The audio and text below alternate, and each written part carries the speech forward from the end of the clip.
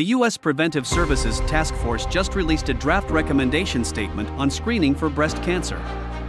The task force now recommends that all women get screened for breast cancer every other year starting at age 40. It's an update to the 2016 statement that recommended start screening at age 50.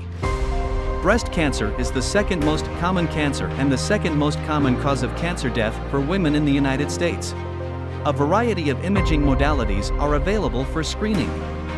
Mammography is the mainstay of screening for breast cancer.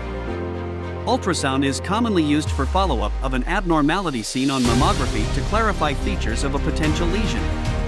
Ultrasound may also be used to supplement mammographic screening in women with dense breasts. According to a meta-analysis of cohort studies measuring the effectiveness of breast cancer screening, there was a significant 33% reduction in breast cancer mortality with screening. For further details, ask your doctor. Want to know more? Watch my channel.